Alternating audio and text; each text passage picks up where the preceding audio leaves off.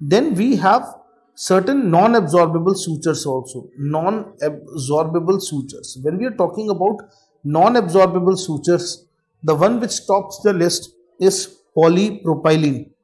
Subscribe and press the bell icon so you never miss an update from PrepLadder.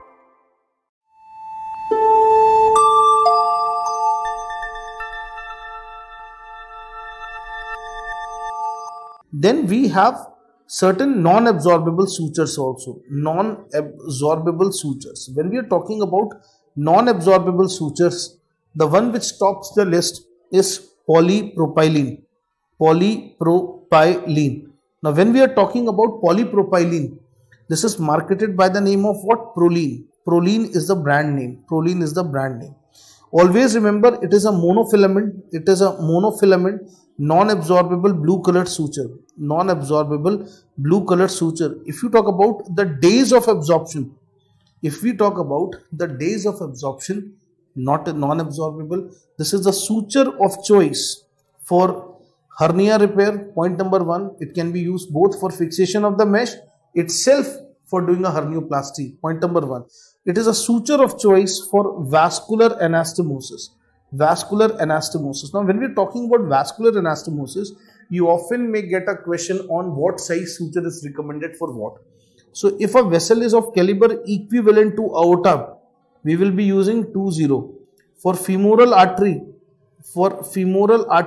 we will be using 4.0. For popliteal artery or its equivalent, we are using 6.0.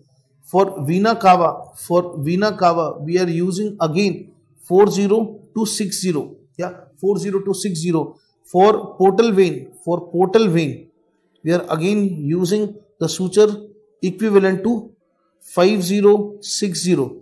So 5.0, 6.0, and this is similar for the vena cava. 4.0, 5.0 suture is what we are using for their repair, and this is important, very, very, very important. For microvascular anastomosis, if we talk about, the answer is we use 10.0. Now 10.0 is not visible. Anything beyond 6.0 you require endo loops. Next is, we also may use it for tendon repair. We can use it for tendon repair. We can also use it for nerve graft.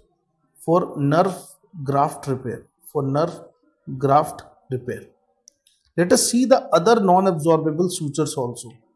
In this list, we also have one more very popular suture, that is polyamide. What is polyamide? When we talk about polyamide, this suture is marketed by the name of Ethicon. So polyamide is marketed by the name of Ethicon. It's a monofilament. And what color suture? It's a black colored suture. And what is the beauty of this suture? This is ideal for the skin approximation. So this is ideal for skin approximation. Point number 1. The second very important point is, this is also the suture of choice. Generally for skin approximation, we use 2.0, we use 3.0. This is also the suture of choice for bust abdomen repair. So whenever we have a bust abdomen, we have to place retention suture. So we use the rubber shots, and then we use a monofilament number 1. So for bust abdomen repair, we use this, and this is number 1, polyamide. So this is about polyamide. The next suture that we have is a polyethylene.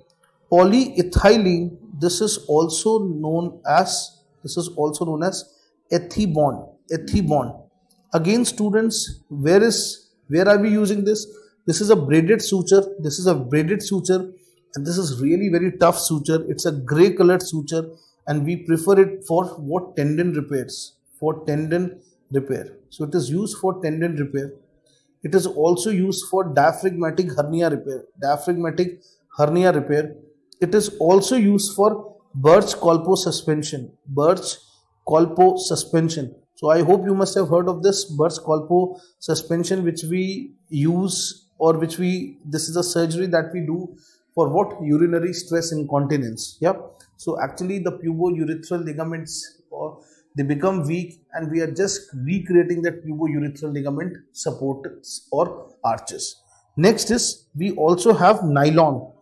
This is actually, in true sense, nylon is the suture of choice for tendon repair.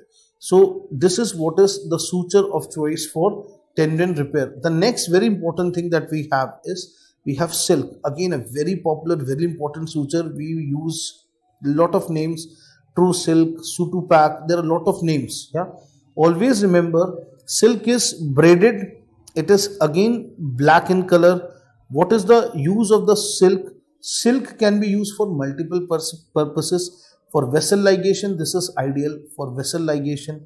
The second important thing, it can be even used for anastomosis. Anastomosis, outer layers, it can be used, but it is avoided nowadays. Next is, earlier all the anastomosis were done with this. It is also used for drain fixation. It is also used for drain fixation.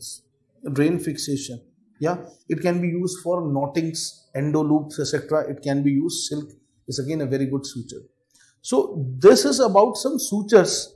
We also have a very interesting suture which is known as stainless steel. What do you mean by stainless steel, and what is so important about stainless steel? Always remember, stainless steel is the most inert suture. It is the most inert suture, and this is ideal for thoracotomy closure. So this is ideal for thoracotomy closure. The next important thing that we have to understand is a point on tissue glue.